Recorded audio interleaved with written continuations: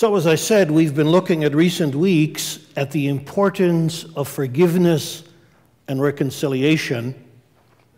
Forgiveness, we've seen in weeks gone by, is not only releasing the desire to retaliate, but it's actually choosing to bless those who have hurt or offended us. I love the way Scripture puts it. Peter, in 1 Peter 3, verse 9, do not repay evil with evil or insult with insult, but with blessing, because to this you are called, so that you may inherit a blessing. To be reconciled is to be restored in relationship. And as we've mentioned in passing, forgiveness and reconciliation, while closely related, are not necessarily synonymous, because I can forgive my enemy and yet choose not to be friends with him. Trust, once broken, you've often heard me say, is difficult to restore. Likewise, I can choose to be friends with someone and yet hold grudges in my heart. And the challenge of Scripture for each one of us, of course, is that God wants us to do what we can to both forgive and to reconcile. Romans 12:18 puts it this way: if it is possible, as far as it depends on you, live at peace with everyone.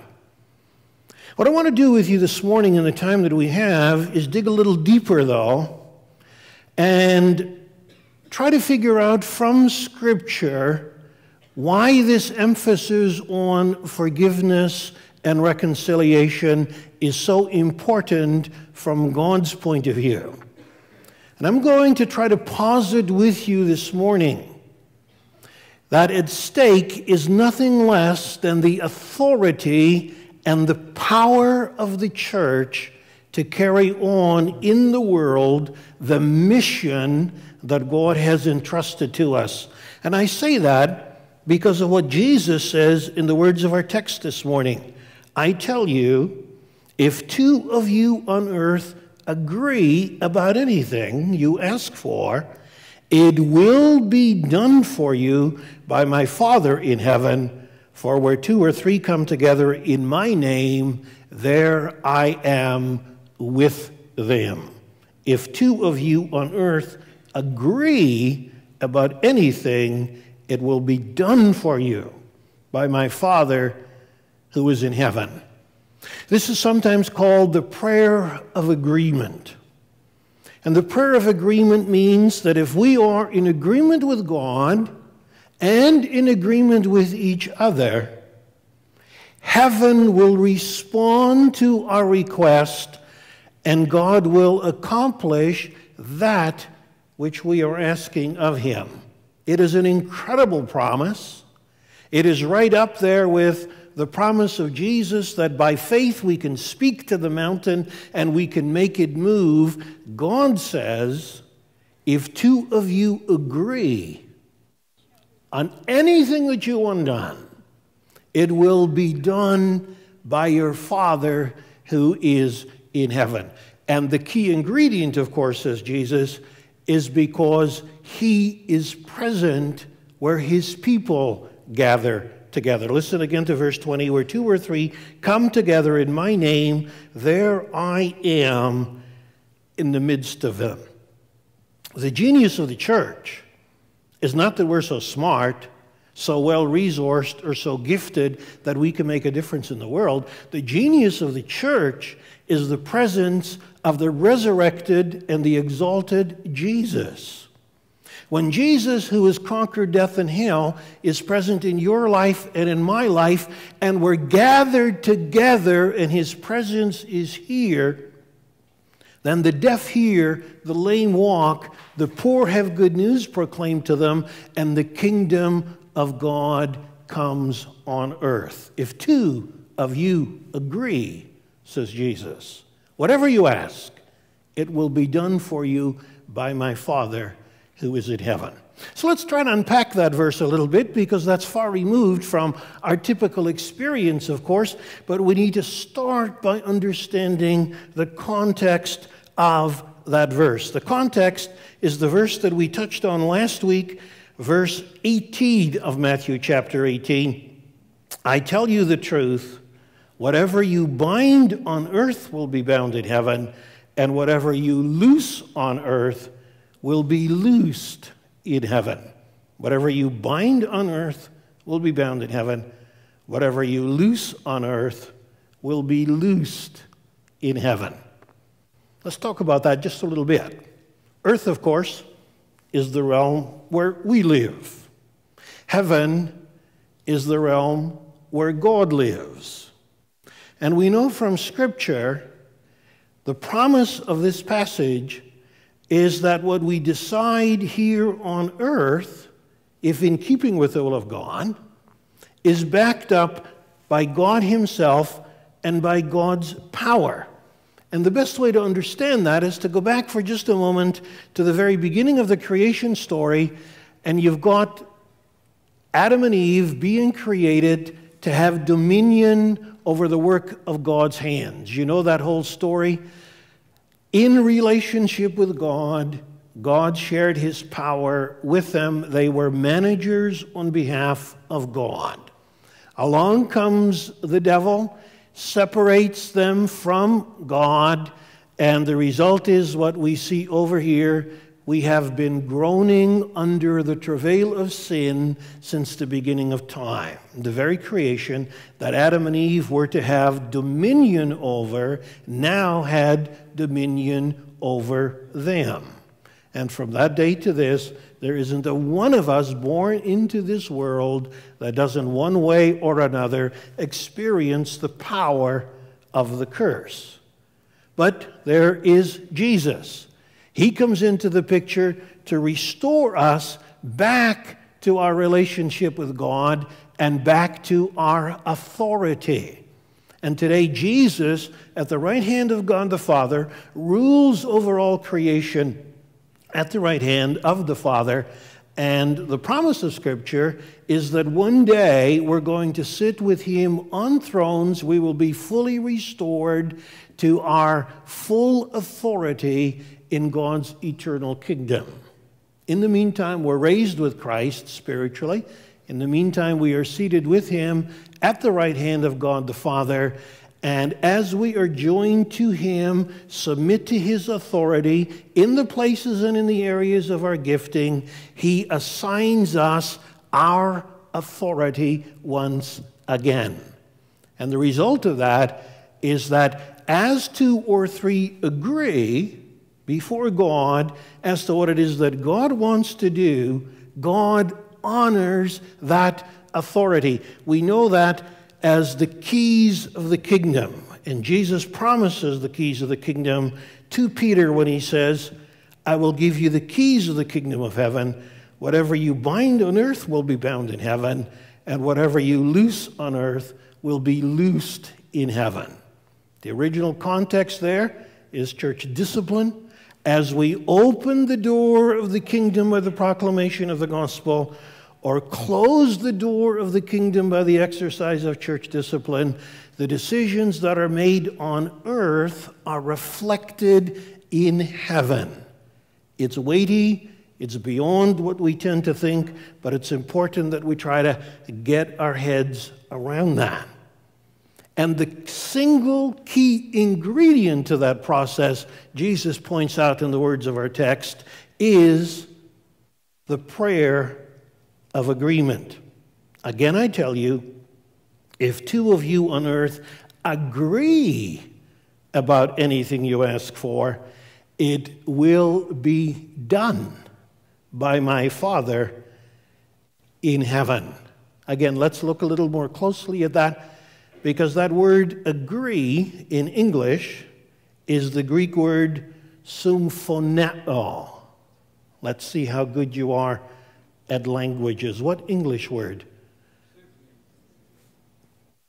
What did I hear? Symphony. What is symphony? Symphony is defined as literally to agree in sound or harmonious. And you've all heard the concept of a symphony orchestra. What's a symphony orchestra? You've got all these different instruments. They are in tune, and together they make melody. They make symphony.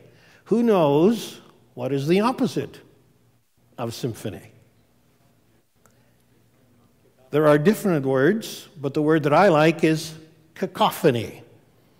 And cacophony is the mingling of a whole bunch of sounds that are discordant. They are, it jars. If you've, ever stood at an intersection and listened to cars honking and people yelling, or if you've ever listened to an orchestra trying to tune up, that is cacophony.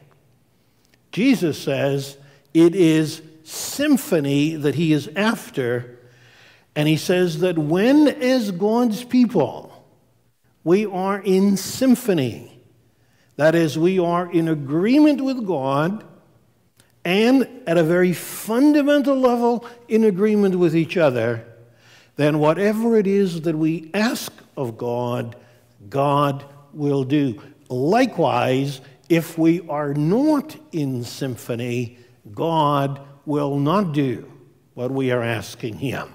Let me read you 1 Peter chapter 3, the verses 10, 11, and 12. It's actually a quotation from the Old Testament book of the Psalms. It is Psalm 34. Whoever would love life and see good days must keep his tongue from evil and his lips from deceitful speech.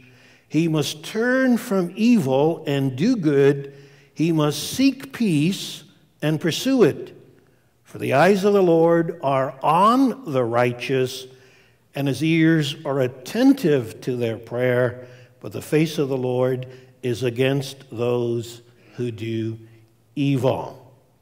God is looking for the prayer of agreement. Now, understand the prayer of agreement. It doesn't mean that you and I get together and we decide we're going to win the lottery. Or you and I decide that we deserve a Cadillac, or, there are those kinds of perversions in what is known as the name it and claim it movement. Name it and claim it in and of itself is not wrong as long as the naming and claiming is based on the promises of Scripture. God promises a lot of things in Scripture. Those things you and I can claim in agreement. But that doesn't mean that every fleshly desire we have, even if we agree upon it, God is going to do it, because it always has to be in agreement with who God is. And God is committed to the coming of his kingdom. So here's how this process works. Let's suppose that God has in mind that he wants to save a particular person. Let's say that person is lost in sin. They are far removed from God, but God in his eternal purposes has his hand on that person, and he communicates to you and he communicates to me what his plan is and what his intention is. I'm praying in my little corner, you're praying in your little corner, we come together and we discover we have the same burden on our hearts. Now, we are in agreement. We are harmonizing, we are in symphony, and we are lifting our symphonic prayer before God in the confidence that God will do what we're asking him to do. Not because we're manipulating him, not because our faith is so great and so strong, but because we're meeting the conditions of his word. Does that make sense? The deeper our agreement reaches, the more we are in tune with God and in tune with each other, dealing with the barriers that divide and separate, covering it all with the blood of Jesus, walking out that process of reconciliation and forgiveness that we've been talking about, the more confident we can be That as we approach God and ask Him for the purposes of His kingdom, the more the blessing of God is going to flow, and the more God will honor what it is that we are requiring of Him. Psalm 133, most of us, I'm sure, know it well. How good and pleasant it is when brothers live together in unity. It's like precious oil poured on the head, running down on the beard, running down on Aaron's beard, down upon the collar of his robes. It is as if the dew of Hermon were falling on Mount Zion, for there the Lord bestows His blessing, even life forevermore. If you ever looked at a map of the Middle East, then you will see that Mount Hermon is in the northern part of, well, it's northeast of Israel. I think it's now in Syria. But it's the highest mountain in that area. I think it has an elevation of 9,000 feet or something like that. And it is covered with snow a good portion of the year. And what happens is the snow on Mount Hermon, as it evaporates, gets caught up by the wind currents, and then it travels southward towards the dry hills of Judea where Jerusalem is, and it descends as dew. And that's the image that you find here. The anointing oil on Aaron's head flows down his robes. It is like the dew of Hermon. There the Lord commands His blessing, life forevermore. The anointing on Jesus, when we are in agreement with Him and in agreement with each other, it flows down the robe and it breathes life everywhere. You can see that in your own family. You can see that in any organization that you've ever been part of. When God's people symphonize, there the Lord's blessing descends, and God accomplishes things that otherwise we could never accomplish. Why is forgiveness, why is reconciliation such a critical issue in the body of Christ? It isn't just about you or me.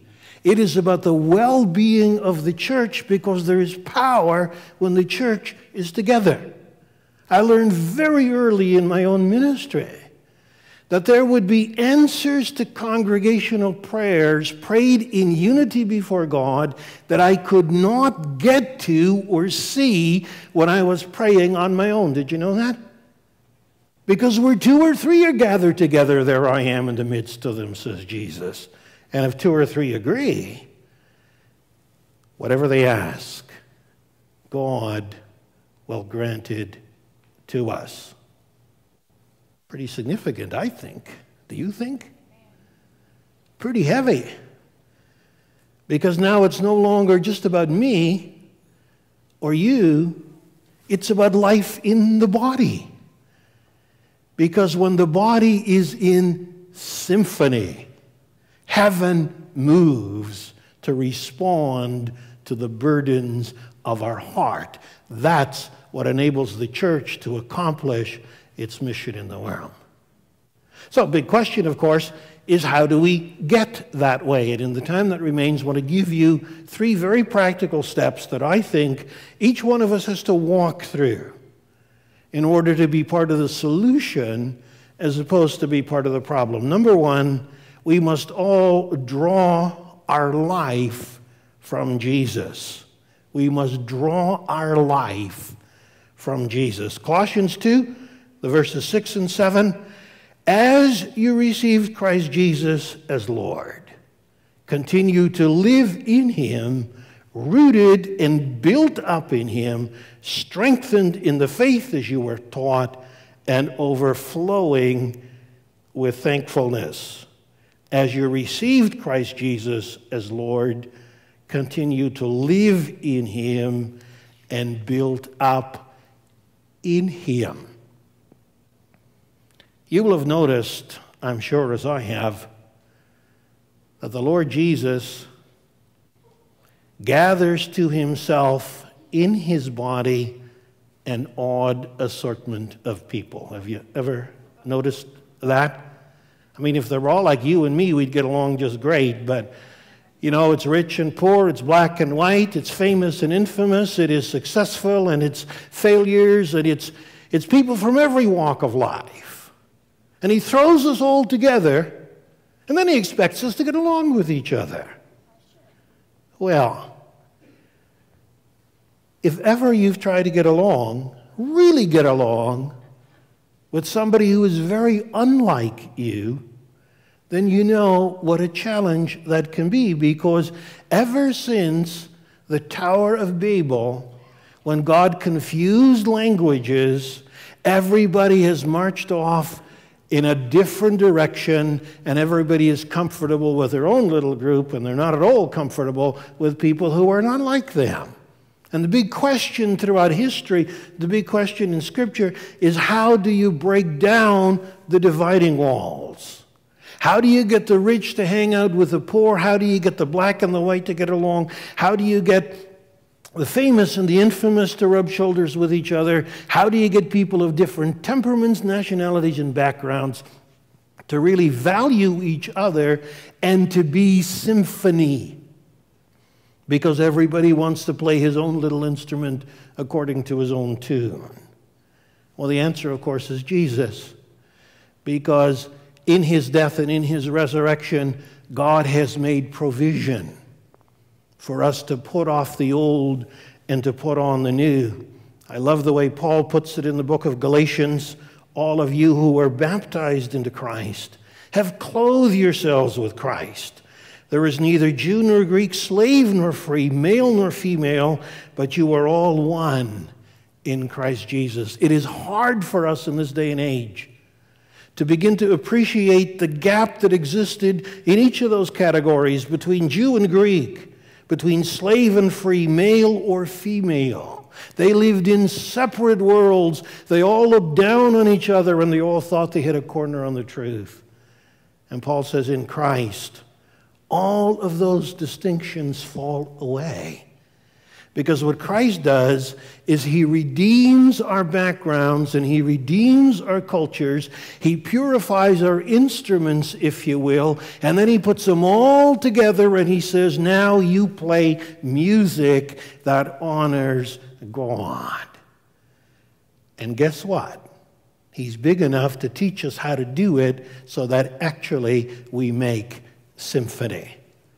That's an amazing thing. Paul writing to the Ephesians, and we did a whole series on that a couple of months or so back. He says, in him, that is in Christ, you too, Jew and Gentile, are being built together to become a dwelling in which God lives by his Spirit. I wonder if we get in our hearts the radicality of the gospel of Jesus and the work that he wants to do in your life and in my life to make us that kind of people. Amen? Amen and amen, because that takes the power of Jesus. And so as we abide in Christ, as we listen to him and let his word speak into our lives, dwell in our midst, then by his Spirit, he comes along and he blends people from different walks of life together in a way that is incomprehensible. And a lot of you will know the love that God gives you for some people that in the natural you'd never ever hang around with. Isn't that true? In fact, I will tell you the measure of your spirituality is not the friends you have who are like you, but the people in whose lives you invest yourself who are very different from what you are, but you're there because Christ has called you and empowered you and equipped you. That's the radicality of the gospel of Jesus. Still want to be Christian? Because that's where he's going, and either we get on board with that or he leaves us behind. So, yes, it begins by remaining in union with Christ. And if you think that's difficult, the next one is even more difficult, I think, and that is to submit to biblical authority. Listen to Hebrews 13, verse 17. Obey your leaders and submit to their authority. They keep watch over you as men who must give an account. Obey them so that their work will be a joy, not a burden, for that would be of no advantage to you. Obey your leaders and submit to their authority. Think this through with me for just a moment. How does a symphony orchestra make symphony? You got all these different instruments and all these different musicians. How do you blend them together so that they make melody? Well, it's not very complicated. First of all, they all play off the same musical score. They may play different arrangements for different instruments, but they're all playing the same score. Not only that, but they all follow the same conductor. Imagine if they all played a different tune and nobody listened to the conductor. Those of you in choir, sometimes you forget to pay attention to your conductor. And you make, not the choir here, of course, you make cacophony. It becomes a discordant sound. And so God in Scripture tells us that the function of leadership, the score we play off, can be said to be Scripture, because that prescribes for us what life in Christ looks like. Leadership that God raises up in the body of Christ, their purpose is not to boss our lives around. Their purpose isn't to take us places where we don't want to go. Their purpose is, like a parent, to help us grow up in Christ so that we learn what our instrument is, so that we can play it the best that we can play it in harmony with everybody else, so that the purposes of God are accomplished in our generation. Paul puts it this way. He says, you are the body of Christ. Each one of you is a part of it. And in the church, God has appointed, first of all, apostles, second, prophets, third, teachers, then workers of miracles, also those who have gifts of healing, those able to help others, those with gifts of administration, and those speaking in different kinds of tongues. Are all apostles? Are all prophets? Are all teachers? Do all work miracles? Do all have gifts of healing? Do all speak in tongues? Do all interpret? But eagerly desire the greater gifts. And then he goes on to talk about the greatest gift of all, which is the gift of harmony, or the gift of love. So we must be in union with Christ. We must submit to authority that God raises up, so that we can grow in our relationship with Him and in our relationship with each other. And then we need to make every effort to keep the unity of the Spirit through the bond of peace. And you recognize that as a quotation from Ephesians chapter 4, the third verse. We've quoted it a number of times in recent weeks. Make every effort to keep the unity of the Spirit through the bond of peace. Very interesting verse, because you will notice unity is not something you have to create. Did you notice that? It's something you have to keep. Why? Because in Christ you already have it. And if we abide in Christ, that unity will flow and it will grow. Our job is to maintain it in the bond of peace. That is to say, to avoid those things that would rupture the unity that God has created through the Holy Spirit. How do we do that? Well, a couple of very practical steps as we wind this up this morning. How do we make every effort to keep the unity of the Spirit through the bond of peace? Well, we must resolve conflicts biblically. We've talked about that in recent weeks. I don't need to expand on it. Somebody sins against you, what do? Tell your 20 neighbors. No. You go see him. So do it, because that's what Jesus says you must do. And if somebody comes to you and they want to dump on you, tell them they must go see that person and resolve it there. And if they can't do that on their own, you will go with them and you will help them. But in the meantime, you will not participate in the gossip that breaks the unity of the Spirit in the bond of peace. Secondly, refuse to take up somebody else's conflict. Proverbs 26:17. Like one who seizes a dog by the ears is a passerby who meddles in a quarrel, not his own.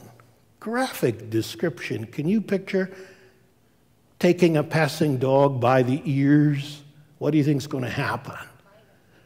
You're going to get bit and barked at and snarled at. And one of the things that I often see happening in the body of Christ is that somebody will be upset with somebody about something. Rather than going to see that person and trying to resolve it biblically, they bellyache to everybody and his uncle. And now the person that he bellyached to or she bellyached to takes up cause for somebody else. Isn't that true? How many times haven't you found yourself in a situation where you're mad at somebody, not because they did something to you, but because you heard they did something to somebody else? Happens a lot. Two problems with that. Number one, chances are you only heard half the story. You know, there's his side, there's her side, and there's the truth somewhere, usually in between. Secondly, unless you are called and qualified by God to mediate in that kind of a situation, you're not qualified to do that, and you're going to get bogged down because you're in over your head. Because people can be nasty, circumstances can be difficult, and they can get incredibly complicated. Before you know it, things spin out of control. Don't take a passing dog by the ears, or you will get your hand bitten off. Not very complicated, we just have to do it. Number three, we need to walk in humility. The word humility comes from the word humus, which is earth. It literally means face down on the ground. And humility isn't just going around saying, poor little old me, I know nothing and I have nothing. No, humility means that I recognize not only what my strengths are, but also what my limitations are. And Peter again puts it this way, 1 Peter 3:8, finally all of you live in harmony with one another, be sympathetic, love as brothers, be compassionate and humble. And Paul in Romans 12:3, by the grace given to me, I say to every one of you, do not think of yourself more highly than you ought, but rather think of yourself with sober judgment in accordance with the measure of faith that God has given you. How many times for all of us do we find ourselves in situations where we think more highly of ourselves than we ought to? Our own opinions, our own thoughts, our own reflections, our own insights, they get elevated into the epitome of truth, when fact of the matter is, chances are we don't know the full picture. Chances are our conclusions are wrong. Chances are we're just arrogant in our ignorance. And a little humility would be greatly becoming. Humility means that I esteem others higher than myself. We are called to practice humility because that's what Jesus did, who, though he was in the form of God, laid aside his claim to divinity and humbled himself even to death on a cross. Well, just quickly winding up, love generously. And by loving generously, I mean love the way Jesus loves. Listen to Romans 15:7. Welcome one another, therefore, as Christ has welcomed you for the glory of God. So let me ask you this question. Who does Jesus welcome? Well, Jesus welcomes everybody that comes to him in faith in repentance, regardless of how broken, wounded, or miserable they are in certain parts or aspects of their lives, because he knows that his love is big enough to win people over. How many times in our love are we not judgmental and jumping to conclusions and thinking that people need to smarten up before we can hang around with them? Welcome one another. We need to be as inclusive as Christ, and we need to be as exclusive as Christ. That is to say, we need to measure our relationship with people on the basis of who Jesus is and what Jesus accomplishes. It's a big topic in and of itself. We won't expand on it any further this morning, but I want to end with this. We need to keep an eye on the big picture. Go back with me to the orchestra. You're one of the players in the orchestra. You've been assigned a particular instrument, and you train to play your instrument. And your purpose is to make symphony. But you don't like the guy that's sitting next to you, and you don't like the way that he plays his instrument. And so, instead of focusing on your task, you spend your time and your effort and your energy getting distracted by all the dynamics that are happening in that context, and what you lose out on is the big picture, which is what? It's to play symphony. It's to follow the musical score. It is to obey the conductor. Because if you do your part and everybody else does their part, then guess what happens? You make melody. You make symphony. And God has a purpose for the church. That purpose is to worship him. That purpose is to serve him. That purpose is to serve as his vehicle to reach the nations of the world. And there can be 1,001 things that we can get sidetracked by. But we should never lose sight of the big picture. That is, that God has called us to love him above all and to love our neighbor as we love ourselves. Really not that complicated if we will focus on that which matters.